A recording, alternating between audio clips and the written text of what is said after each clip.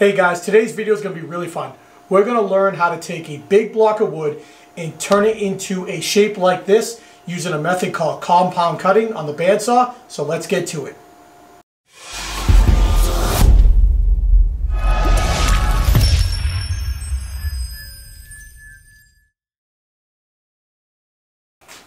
So the first thing you're going to do obviously is you're going to laminate blocks of wood to your desired size, and you're going to square two sides. And then you're going to take your pattern and you're going to draw it on two adjacent sides, here and here. Because of this particular design, I'm actually starting off on the table saw. It's a lot easier to get crisp, straight 90-degree cuts here on the table saw than it is on the bandsaw. 4 quick swipes and then it's off to the bandsaw to cut out the remaining shape.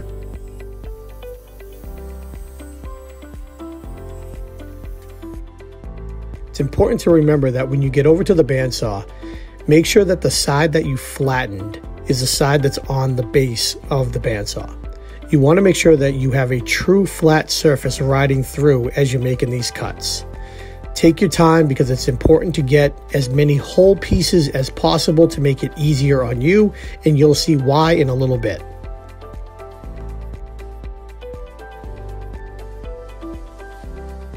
Also, this clip is not sped up in any way. I wanted to give a true representation what to expect when you do compound cutting. It might be a little tedious, but it's not overly difficult if you just take your time.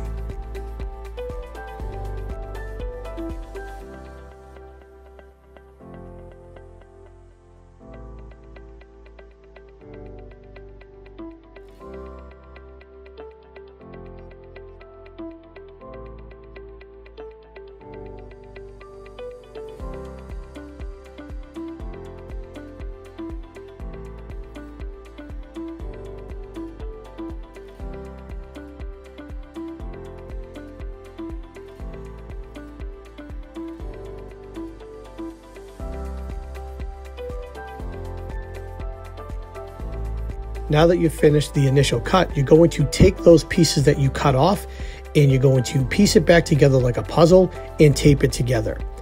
That's why I said it's important to take your time with these cuts, because the least amount of pieces that you have, the easier it is to do this process.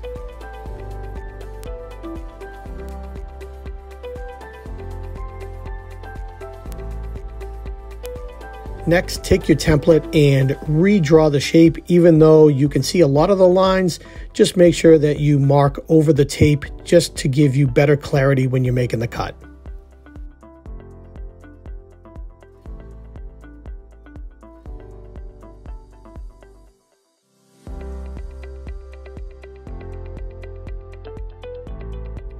Now it's time to head back to the bandsaw and make our final cuts. Remember, keep the flat side down the same way that you did before.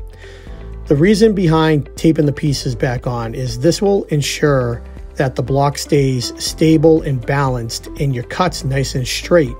If you didn't tape them back on, the piece could tend to wobble, your cuts would be uneven, making the pattern uneven. So this is a nice way to keep everything balanced for you, and in the end, your pattern is going to look consistent all the way around.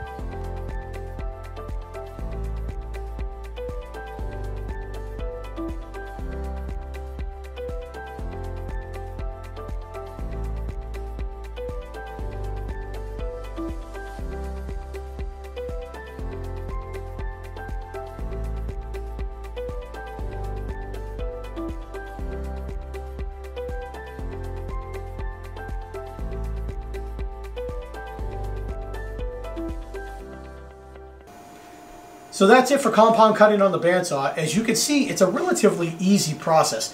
The key is to take your time with the cuts.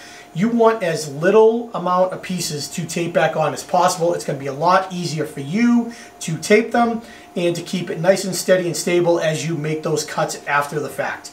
As a reminder, I used a 1/4 inch 6 TPI blade, and it cut right through this like butter. Had no problem whatsoever. All that's left to do now is to sand these down and get them ready for the table legs, and that's it. If you have any questions or comments below, leave them. I'll answer them all. Thanks very much for watching. See you next time.